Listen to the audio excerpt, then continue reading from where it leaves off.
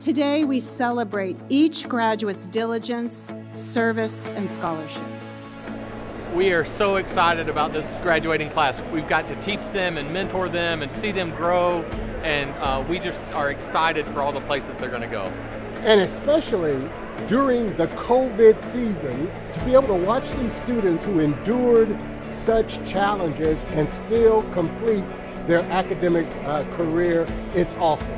I feel super excited about graduating. I'm so excited to walk into this new season that God is taking me on.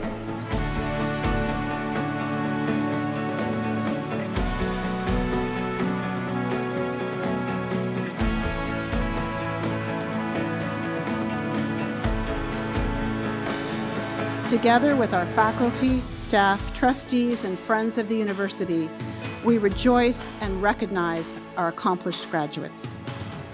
It is indeed my honor and privilege as mayor of the great city of West Palm Beach to welcome you to the graduation ceremony for the class of spring 2022. You persevered, and here we are.